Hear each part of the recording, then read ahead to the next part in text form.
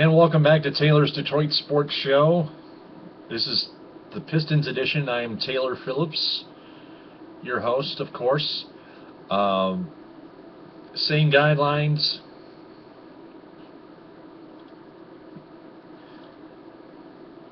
So, and I'm on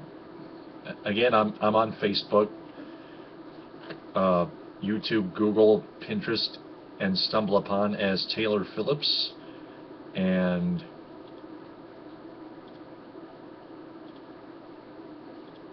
you can follow me on Twitter, Tumblr, and Instagram at DT2Phillips with 2 L's. There's also a chat window available for you to comment your opinions.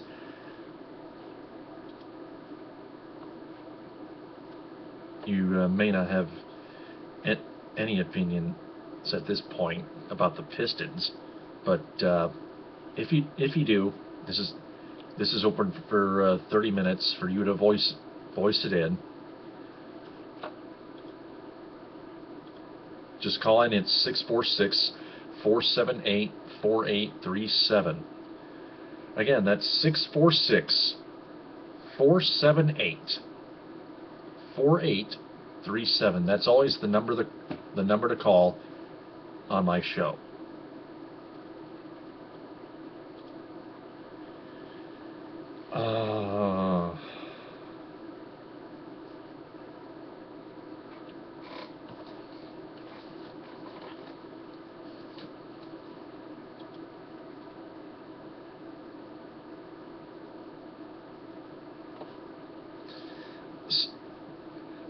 So the Pistons actually won their first game of the week at the Palace against the Knicks. 96-85 was the final.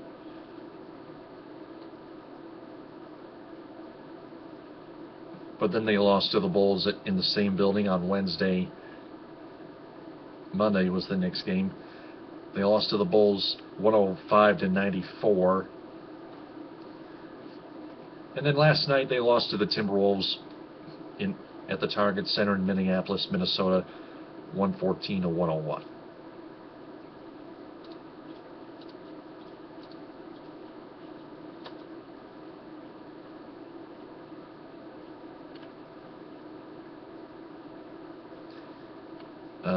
Andre Drummond came up with 26 rebounds and 17 points against the Knicks.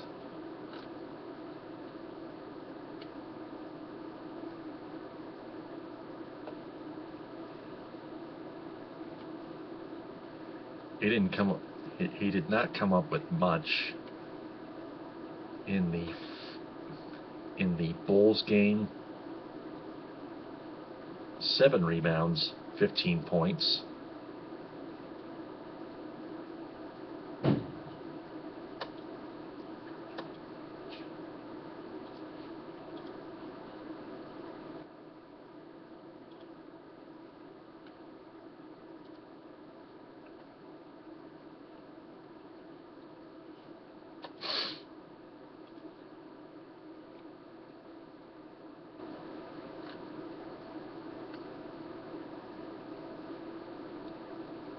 And then Andre Drummond came up with 2 blocks on Friday.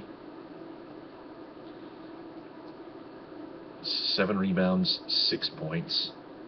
That's a lot lower.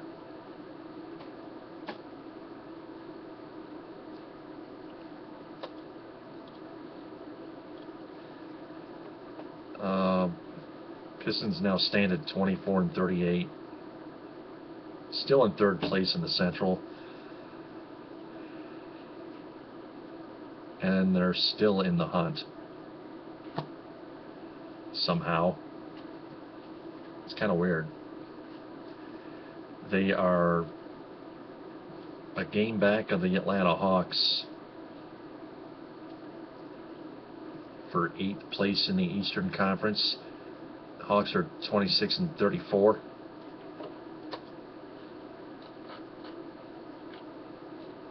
The Pacers have already clinched a their playoff berth. They're the only team to have clinched a playoff berth thus far this season down the stretch. They stand at 46-16, leading the entire pack. Pistons head to Boston tomorrow, 6 o'clock, looking at the week ahead. Fox Sports Detroit. Then on Tuesday, they return to the Palace, play the Sacramento Kings.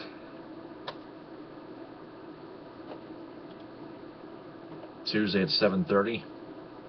On Wednesday, they head to Toronto and play the Raptors at 7. Then on Saturday, they play the Indiana Pacers at the Palace, trying to play upset here. They can still try to clinch the playoffs.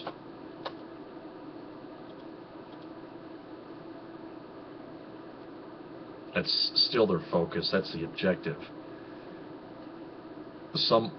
Although most of them, some or most Pistons fans want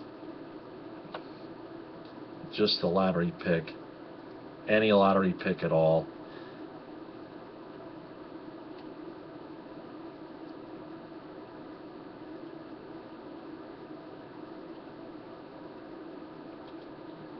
I still think the Pistons have a shot, unless they continue to turn the ball over numerous times and play pathetic defense. And there is nobody in the front office or on the bench that can fire up their defense right now. Someone's got to make it give. Someone's got to make something give here.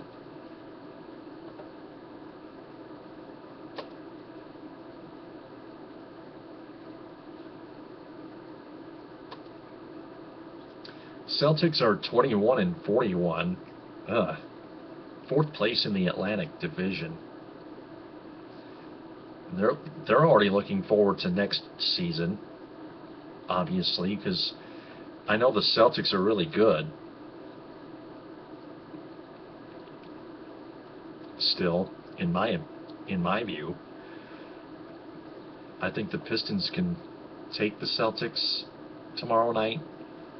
It might be another close one, like it was the last time at TD Bankworth Garden.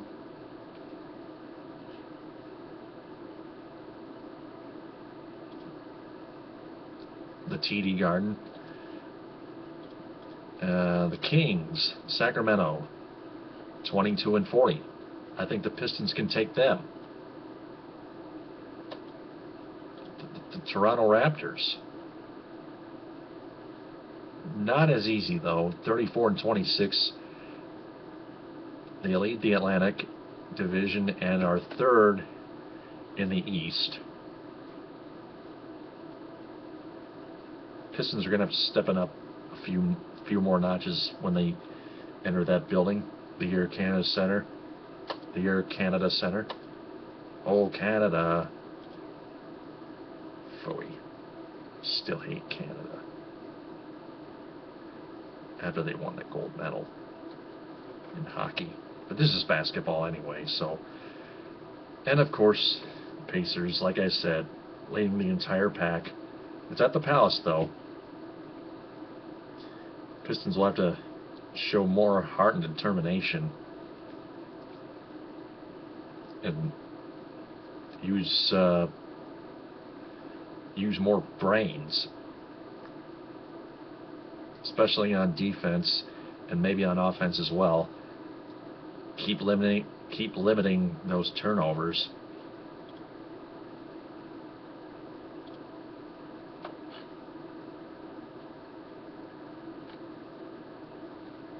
$16 against New York.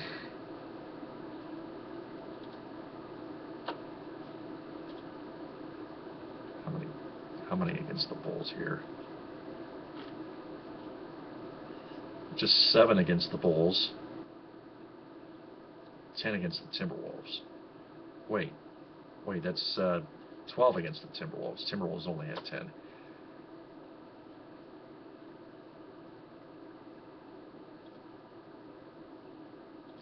It's going to be a short show. The Pistons edition is. I'm going to try to fill some time up here.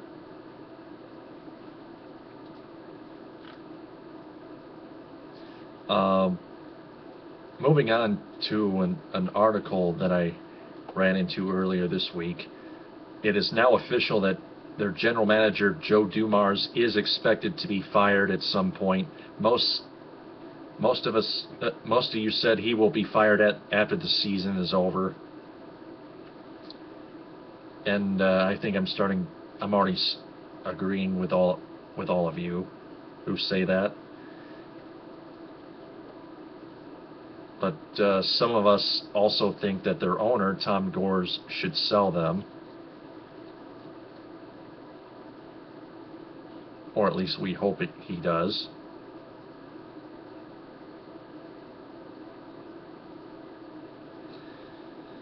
That's about it.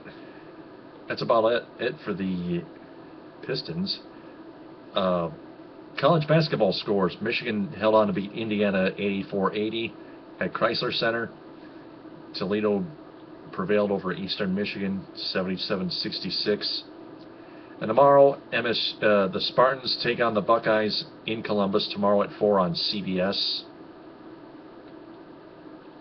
Speaking of tomorrow, I give you a humongous reminder to up your clocks by an hour because daylight savings time begins in 2 hours.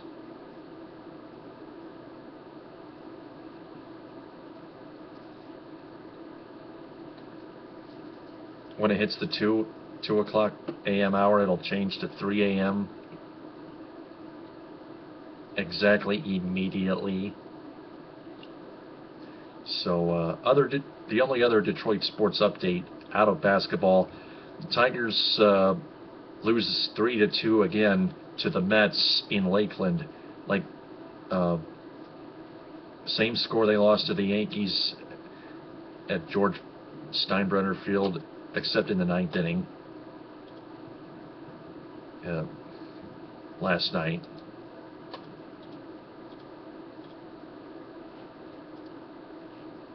Tigers play the Marlins tomorrow at 1:05.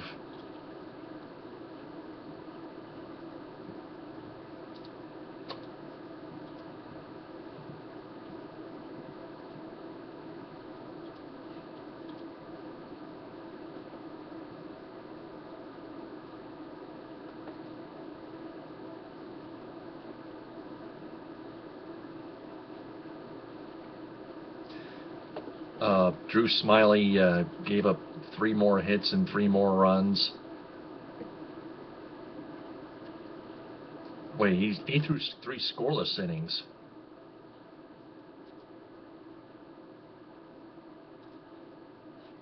Let me take a look at that.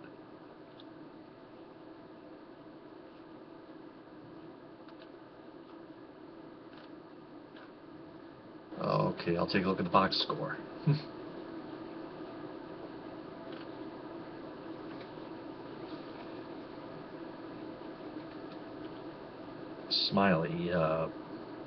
Smiley didn't even give up a run. Just 3 hits, 3 scoreless innings. Phil Coke gave up 1 of the runs. But then in the 9th inning, Justin Miller, a relief pitcher, gave up the crucial 1 run to the Mets. Took the loss. The two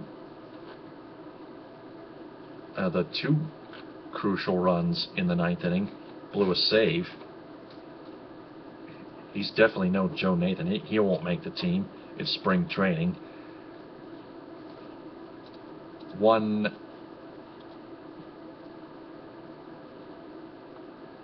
Gonzalez German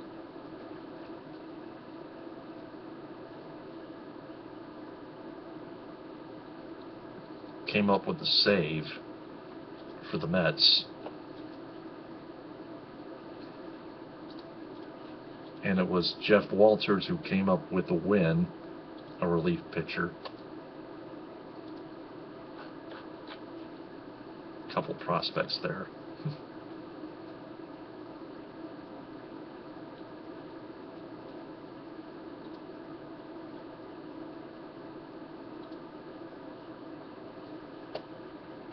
Tigers and Marlins game.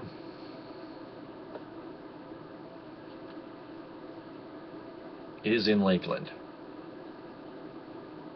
Then on Monday they take on the Pirates on the road. Then they play the Braves in Lakeland on Tuesday.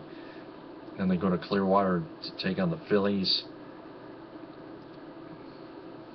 Then they play the Braves in Lakeland again on Thursday. And play the Rays in Lakeland on Friday, and then wrap up their spring training national season, spring training preseason against the Nationals at 2:05 at Nationals Park in D.C.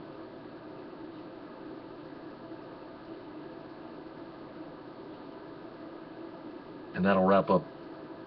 And then on Monday the 31st, they open their regular season against the Royals at 1:08 at Comerica Park. Justin Verlander, as we hear, is ready to go, ready to start opening day for the Tigers.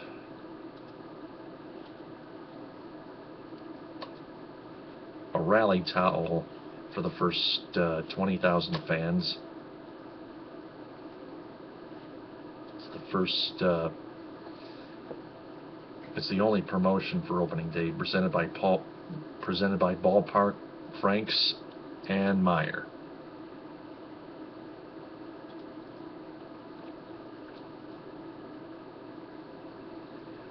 Same question for the Pistons edition this week. Do you still want the Pistons to keep pushing for the playoffs, or do you want the Pistons to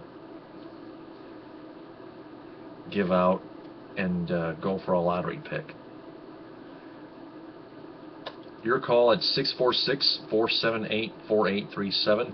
That's 646-478-4837.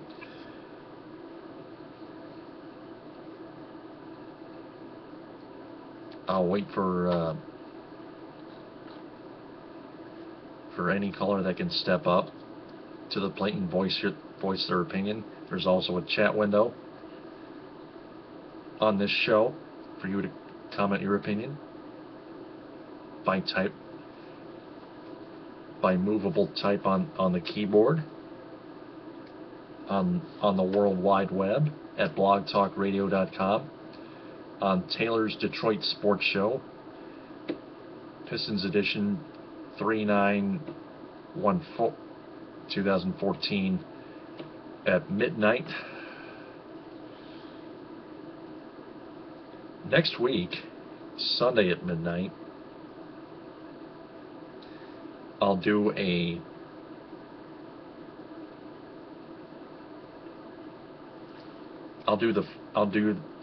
will host a Tigers season preview. I will mention in there that there's always the trade deadline in the mid-season. And then from the following Sunday at midnight on out, I will host the weekly Tigers edition.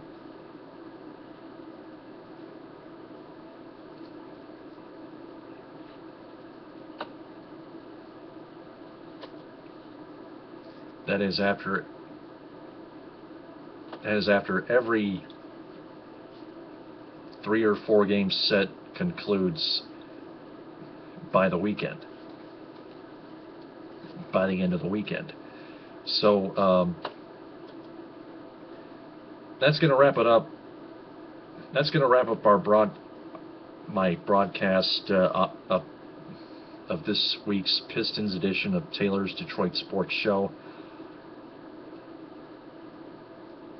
Another reminder to set your clocks an hour ahead for daylight savings time tomorrow.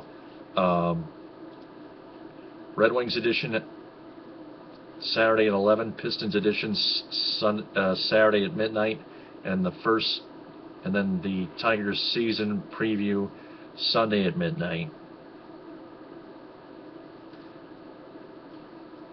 So until then, this is Taylor Phillips saying TTFN ta-ta for now.